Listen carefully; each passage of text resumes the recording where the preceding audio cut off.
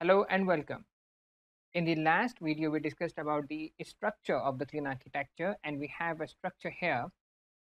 And today we will write some code, and we will write controller, we will write an interface, and then we'll move forward. As I was focusing on the structure, I found out that there is an inconsistency in the names of different files. So as you can see, this controller is actually book and controller. So the book and a B and a C is in capital. But here in the data layer, we have book underscore data. And then we have model book underscore model. And then we have a book service. I mean, this is not a very proper naming convention, and it would definitely causing the confusion. So whenever you design your application, you must follow a convention, whatever your convention is. You can use some standard conventions, or you can create a convention based on your company standards. Let me rename some of these files, and that will be very helpful for us as we move forward. Okay, so now we have consistent data. I mean, the structure is consistent and the naming convention is much better. Now let's write the interface, and we will define the values, and we will define the methods actually here. And then we will use those methods, and we will implement those methods in the service and data layer. So let's write the package interface, and let's write the interface. So we will write type book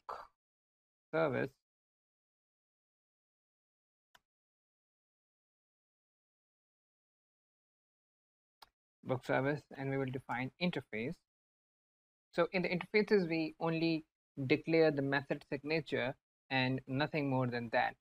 So let's declare a method, and let's write a very simple method. So I'll write print a book title, right? And in print book title, we will take the context. So ctx, and we will say context dot context, and here we will take a parameter as the book parameter, the model object. So this method will accept a book parameter, and from that object we will extract the name. So for that, we have to write the book first. I mean, we have to declare the book structure. So here in the model, we will say type book, and it's a struct. Okay, and let's simply write two simple things: title, which is a string type, and author, which is also a string type. That's it, nothing more than that. And let's come back here, and we will say book, and we will take model dot book, right? And we will save this. So okay, we have this this issue which is calling expected ident found interface. So actually interface is a reserved word in Golang, right? As you can see here, we have declared the interface with the name of interface. So we cannot declare interface as a package name or a variable name. So we have to change the name here. So we can say INTF interface, right? INTF. So okay, and now next is model. So undefined. Actually, the model is outside of this package. So if you see, we have two packages. One is the two folders, you can say. One is the bookstore, and the interface is actually outside. So I think the better is to put the interface inside, since it relates to the book, a bookstore. So let me move it to the bookstore, and here I have moved it. Okay, so now the error has gone. And also let me rename this package from interface to INTF. INTF. Okay. Now we have declared an interface. We also have a model. Let's save this model as well. And now we will write, let's write the controller, right? Now let's write the controller. So let's say package controller. And in this controller, I'm going to first declare a struct, and that struct will have a field of a service. Actually, the service interface, the interface we just defined, the book service, because we will the controller will call the service layer using the service interface. So let's declare the controller struct. So we will say type book controller and into struct, and in this struct I'm going to take the book service as a variable, and that will be intf dot book service. Okay, so I have declared a variable with the name of a book service, and that is a type of interface book service, because the actual service will implement this book interface, right? Okay, now I'm going to declare a method. Let's say func, and it's kind of a initialization of the controller. So I'll say new book controller, and this will take echo context, which will be, we can say, echo dot echo,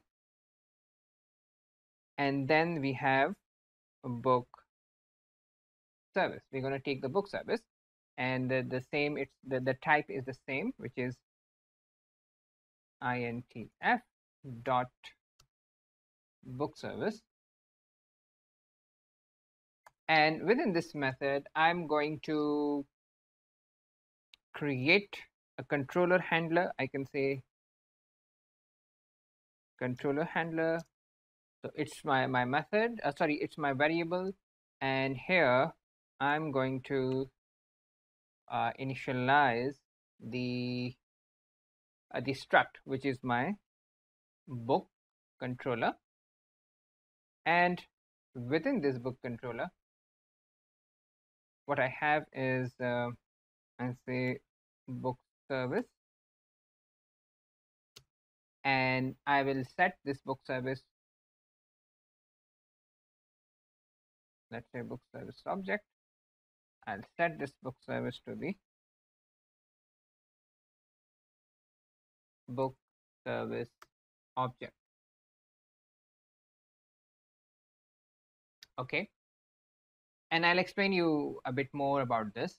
Let me write some methods. Now here we can write echo context dot, let's say get dot IntelliSense is not working, dot get. Here we can say, let's say print author. Here I can say, so let me write some name, book controller handler, right? Book controller handler, book controller, let's say we can say book controller object. That's much better. I'll say book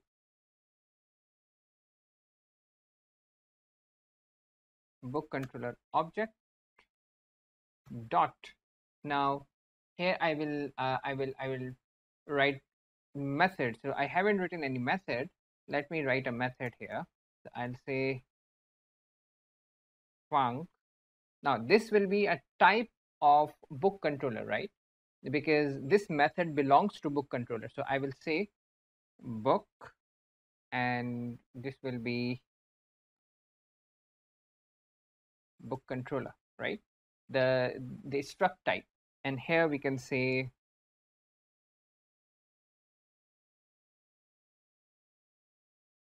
print author, and this method will take an echo context. So we will say EC and say echo dot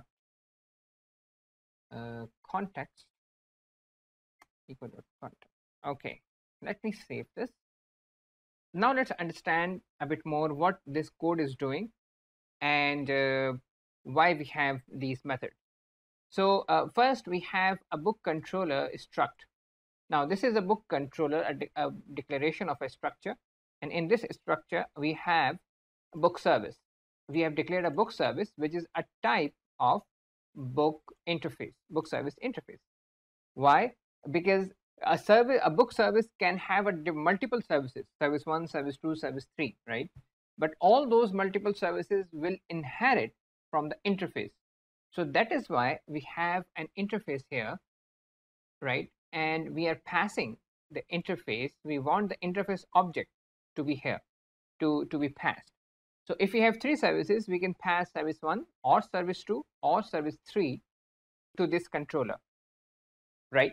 So we created the book controller object, and in this book controller object we are setting the book service, which is this variable, and we are setting this to the passed object, whatever has been passed here, right? Don't be confused if you are not getting this. When we will write the main method, when we will go to the main method here, and we will declare the service and the controller. So I will then explain you what I'm trying to convey. Okay, for now you can you just try to understand that we have this service interface, and then using the service interface we can pass different service objects, and then we only have one method here. It's just because of simplicity. So now here I can call this print author method. I can say book controller dot print author, right? So whenever I will try to hit this URL, whenever I will say http localhost 8080 or whatever slash print author, then this method will be called, and whatever I would write in this method, that will be executed.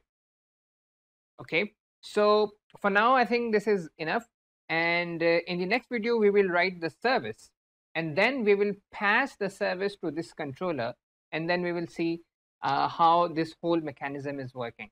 So see you next time.